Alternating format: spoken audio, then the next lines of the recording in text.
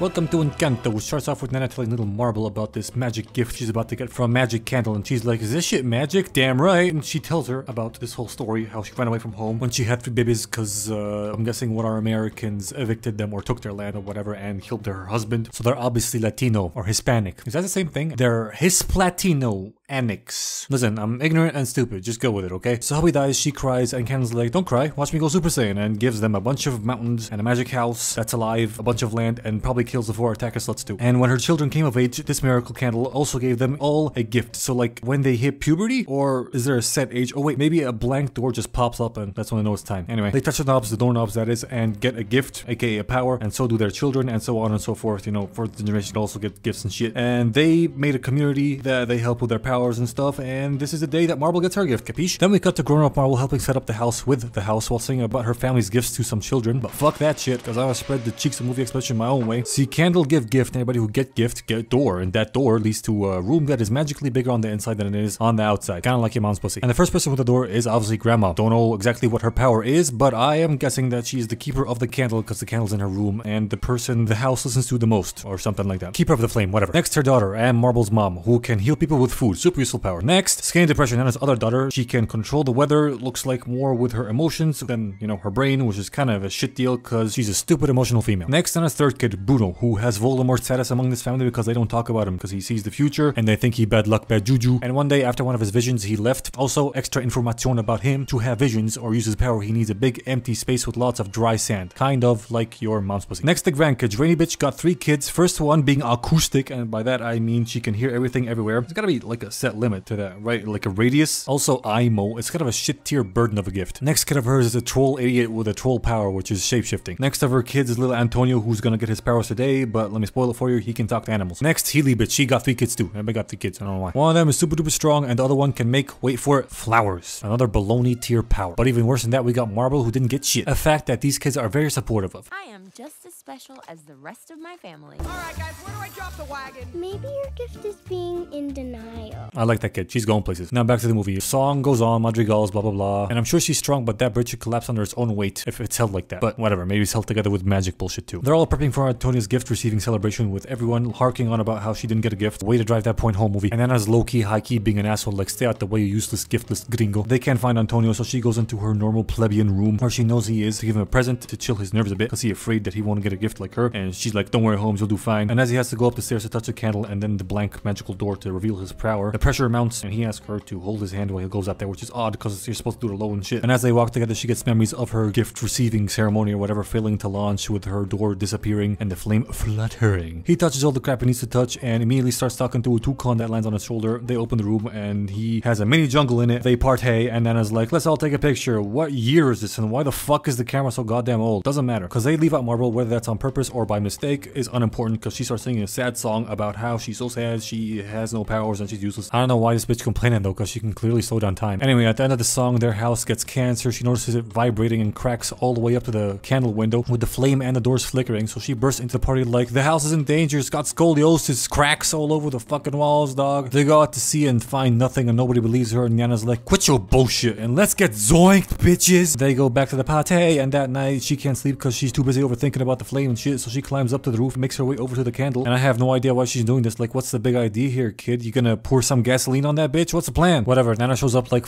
I miss you, Pedro. I need you. Cracks in our casita. This shit blows. What if our whole miracle is dying? Oh, we can't lose our home. Blah. So Marble takes it upon herself to save the miracle, and she suits up ready to go rescue it from the jaws of death when she realizes she has no idea what the hell she's doing, and she goes, wait a minute, fuck am I doing? And she decides to go to the hero-it-all, who's gotta know something about this losing the power stuff or losing the miracle stuff. And next morning she tells her that the only person worried about this magic stuff is her and the rats in the wall and her hunk sister, because she heard her eye twitching throughout the night. If you heard that, then you heard Nana talking to Pedro last night. Why are you leaving that out, ho? Does she have selective hearing? Because if not, as I said, this power sucks, because that means she can hear everything from the wail of all the women that are giving birth in this town to every teenage boy in this Encanto aggressively masturbating to that extra piece of curvy ass they call their neighbor's daughter. Hell, I bet she probably heard someone busting a fat one On to her. This power sucks, yo. How is she not going insane? Whatever. At the dinner table, she keeps trying to ask her hunk sister about it, while Grandma tells Flower Girl that the dumbass that's about to propose to her wants to squeeze 5 babies out of her. And Louisa gets away, Marble follows her and annoys her into singing a song about how everyone expects her to be strong and shit, and she kind of feels soft, and she feels that if she's not strong, she's a useless member of this community, or just a useless piece of shit in general. All the while she's singing this, she's still grabbing shit from physically unideal or impossible areas to grab shit from. After it's done though, Marble comforts her, and Louisa tells her that she overheard the grown-ups talking about Bruno having a vision about this shit when they were kids, and she should go look in his room or his tower for this last vision he had, and she'll know the vision when she sees it. I don't know how the hearing girl didn't overhear this. Maybe that was before they got their powers though. I don't know. So she goes to Bruno's room where the casita cannot enter for some reason because it's deactivated. I don't know why, but it is. And it's big as hell, full of sand, and she goes up to the tower on a bunch of stairs, jumps a scap with a makeshift Indiana Jones rope, and then goes into the spooky empty vault and finds glowing green shards of glass in the sand. And while the door shuts on her and the place starts falling apart, she speedruns collecting all this green glass and tries to get out before dying. Kind of like how I'm speedrunning saying this bit, because I have a lot of shit to say about this crap. Number 1, why is the room deactivated when he technically did not leave? Number 2, this door is clearly gonna close on its own. Why didn't you prop it up with a rock or something, you fucking stupid retard taco? It can't be open from the inside, but that's besides the point. She didn't know that till the last second. Number 3, she gets out of the room, right? But how the hell did she do that? That rope is clearly gonna settle right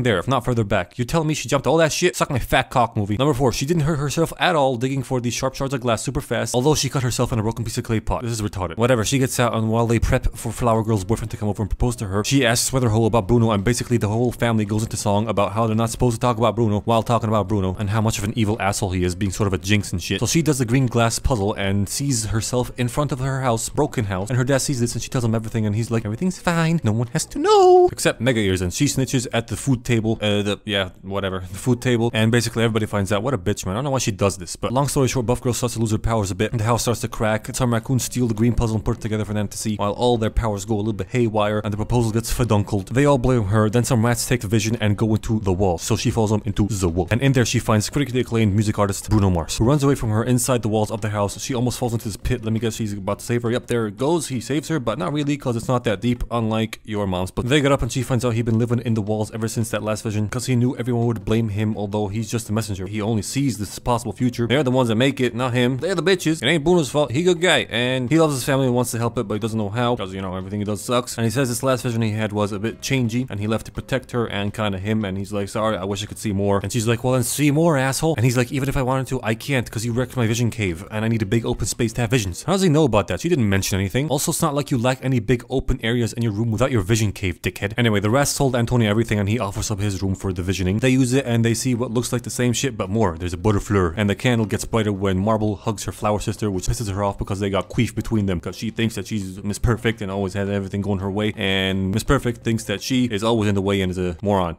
I guess. Yeah. So Bruno leaves and she goes into her sister's room and they fight, echoing the shit I just said a second ago. By the way, this is the last room we see, and I am fucking pissed, mate. I want to see the rest. Does Buff Girl have a gym in her room? Does Morph Boy have a bunch of pictures of random people on the wall that he can morph into? Is Marble's mom's room just MasterChef? Does she have Gordon Ramsay in her room? I need to know. Also, this host power's only actual use is making a room smell good and help bees make honey. Also, apparently she can make ropes. Fucking fantastic, bro. But if someone's dying, all she can do is provide flowers for that sucker's funeral. That's it. Useless power. That changes though, because she goes into song about how she has all this pressure to be perfecto in this Encanto and like get a lot of babies from this dude she doesn't even like, because her powers are so damn useless. She's still of more use being a goddamn baby oven. That's basically what she's saying here, okay? But now through fighting and pressure and song and whatever, she makes a different type of plant, and she's happy she made something new and different, expressing her imperfectness and whatnot. All I really see is she can grow crops now. Good for you, kid. Anyway, more song and dance. They hug shit out and the flame gets brighter. Shit gets fixed too. Nana sees them and she gets mad as hell, like, what are you doing, Mirabelle? What are you doing with my perfect baby maker? I'm fixing the miracle. No, you ain't fixing shit, Four Eyes. You're breaking it. You're the one ruining the gift with all this pressure on us to be perfect. Nothing's ever good enough for you, saggy tits, wrinkly pussy. Saggy tits, wrinkly pussy. At least I got some dick, unlike you, you eternal eunuch. You should be in a box slowing down the river, grandma. And while they fight, cracks form all over the Encanto through their house too, and the candle starts being endangered because the casita is falling apart. A couple of them try to save it, but in doing so, I mean, they lose their powers while doing it. And the only one who actually succeeds to get to the candle and grab it is Marble, while they all get shepherded out of the house by the house. Bruno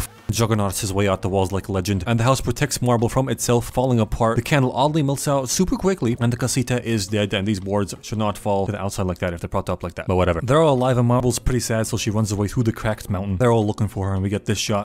They haven't found her yet? I don't know why padding to them for this one line seemed out of place, unnatural, and just a bit forced, not gonna lie. Who cares though? Saggy Pocahontas finds crying Marble at the river where she got the gift that fucking nuked the yellow-haired, blue-eyed, horse-riding that killed her hubby. We get a bunch of memories of her with her husband and her kids and stuff, and when she got the gift and grew old, and you see all the kids with the pressure of living up to her expectations while she walks past their rooms. And wait a minute, Bruno's room is not walk pastable. The fuck? Anyway, more memories of how the horse riding assholes force people out of their homes, and she like, I've been given a miracle and I was so afraid to lose it that I lost sight of who was actually for, and now I'm the reason it's broken. Oh my god. And Marble's like, don't say that, homie, you suffered so much alone, you were given a miracle because of you, blah de blah de blah, all that stuff. And then butterflies, this division location, oh my god, hugs all around, flies all around. No, that's not flies, butterflies all around. And they go back home to their screwed up house. Bruno re-enters the family sphere and they're glad he and Marble are back. They're all like, we'll be okay, but the shapeshifter dude's like, not if we don't have a house. What? We don't have a house. I can't say we don't have a house. What is that? Not a house. They go into song for hopefully the last godforsaken time of this movie, rebuilding their home with the grateful, helpful townspeople. Also, I'm guessing Marble's gift is taking Nana's place when she finally does float down the river. They build their house again in like a day. Ear bitch gets with this guy, and with a final doorknob touch, the house comes back to life. They all get their powers back. They don't get a new candle though, so what are all the future generations gonna touch to get their powers? Doesn't matter. This movie gets an Empire State Building out of a Burj Khalifa.